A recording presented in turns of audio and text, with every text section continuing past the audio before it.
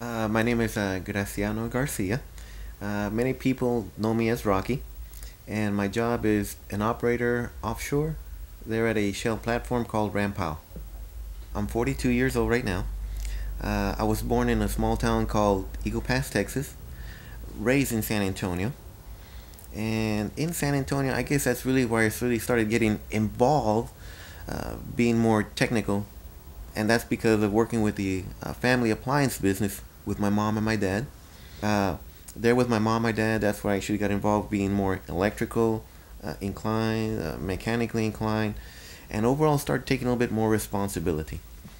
From there, in high school, I was taking a class called physics, and my instructor said, "Well, listen, well, what do you want to do for your career? What do you want to do for a living?" You know, I kind of like to work with aircraft. He goes, "You know what? You have a little bit more abilities on that." So it's like, okay, so what do you suggest? He goes, "Go into engineering.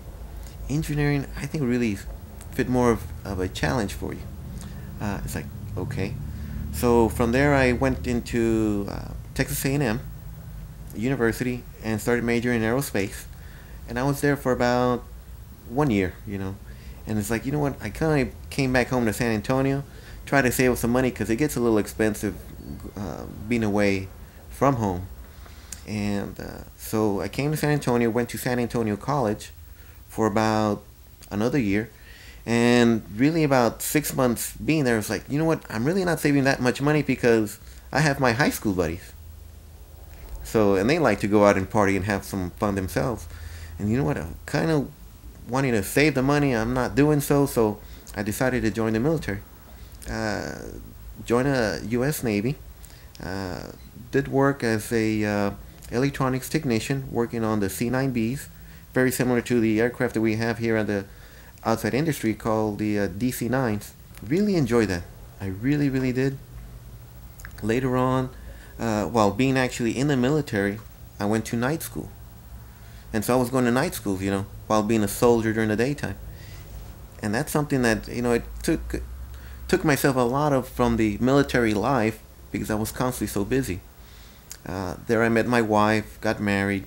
Then I also finished up my degree. But I'm going to back up a little bit here. While I was in the military and I had extended for 1 year, I was about 6 months before finishing my active duty. I had to I reached this fork on the road. Either I was going to go on with the military career or I was going to finish up with school. I finished up with school. That was my decision. And that because I knew how to work with appliances, it kind of gave me that extra income that I needed as I was trying to finish up with my last class.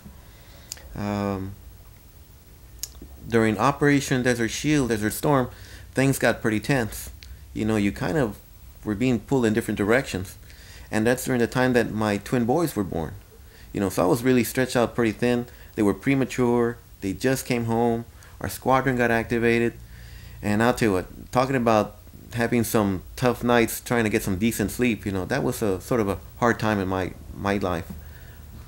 Later on, once I did finish up with school, we came to Houston, and being here at Houston, I was looking for different positions, trying to work on something on my career field because my degree is from Florida A&M University in electronic engineering technology.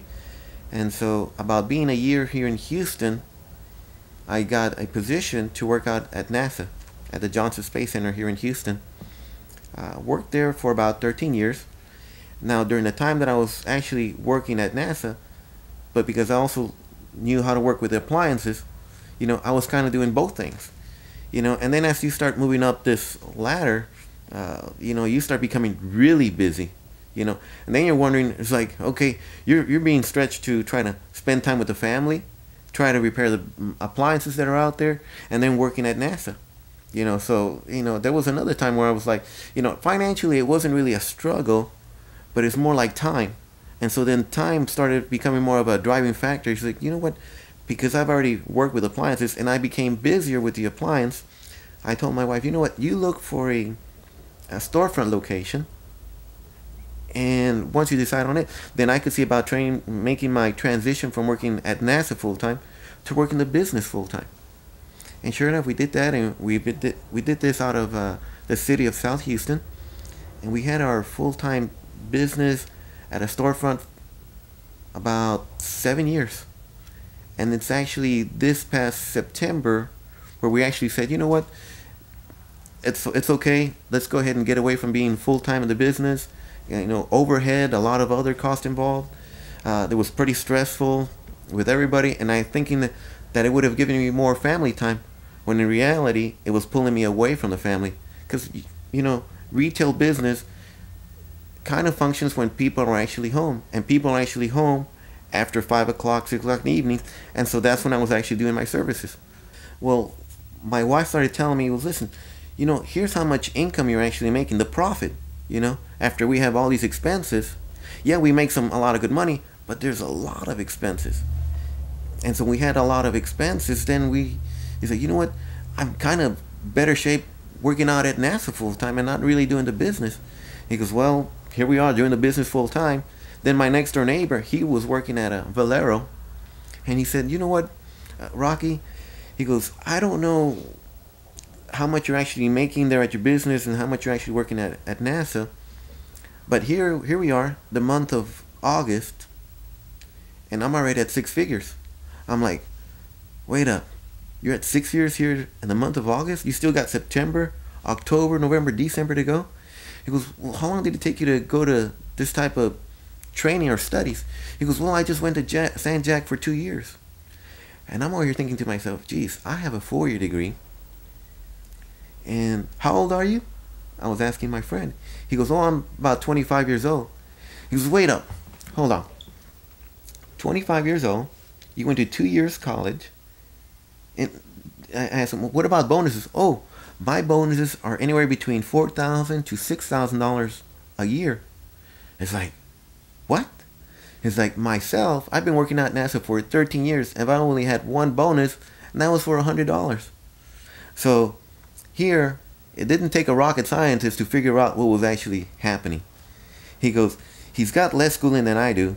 He's not as old as I am, you know, and I've been working on this industry for about 13 years, and yet he's making more than what I'm making. And he's only been working on that field for about 4 or 5 years.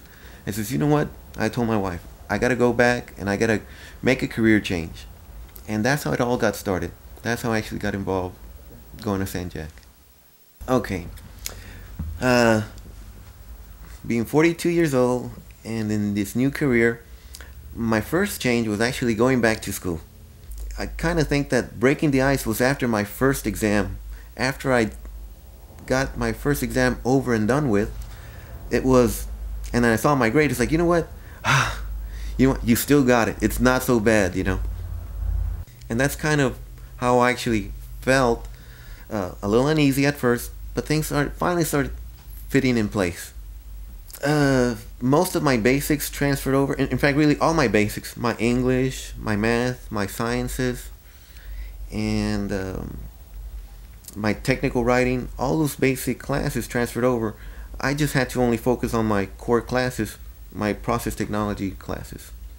It took me 1 full year, and we're talking starting on August of 2006 to actually completing my degree in August of 2007. Just this year is when I actually finished my degree. And again, it was just 1 full year. The very first day is kind of your rougher day, your adjustment day. You know, so you're not really doing very much, or I mean, you're doing things, but you're not quite all there. After your first night's sleep, you know, and your first decent meal, you know, after traveling so much, and then you start to say, okay, here it is. Here's your routine. You know, you may be joining the utilities team, which may require as far as working on valves, checking the pressures and certain pieces of equipment. And then another week you might work with the process team. There's where you're actually looking at how the fluid is actually going through the vessels, how they separate, what you're looking for. The meals offshore are absolutely fantastic, and if you're not careful, you can gain a few pounds. After 6 o'clock, which is when my shift ends, you're pretty much open to whatever you want to do.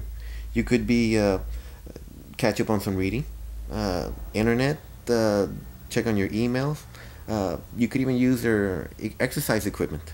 And also, of course, talking to your family at home. You kind of miss a whole bunch. The 14 days on, with the family being affected, you kind of think that it really separates your family quite a bit, but in fact, it actually joins you a little bit closer together. I guess when you're at home and you see things every time, every single day, you kind of take things for granted. But when you're away, you're like, you know what? You really start missing the little things, like maybe going to your kids' ball games. But this time, as far as being 2 weeks off, it's like, you know what? You get involved with not only those basketball activities you miss, but many other activities that you constantly miss while being working somewhere else. So for me, I really enjoyed it, and I tell you what, I can't see many jobs doing this, enjoying this kind of lifestyle.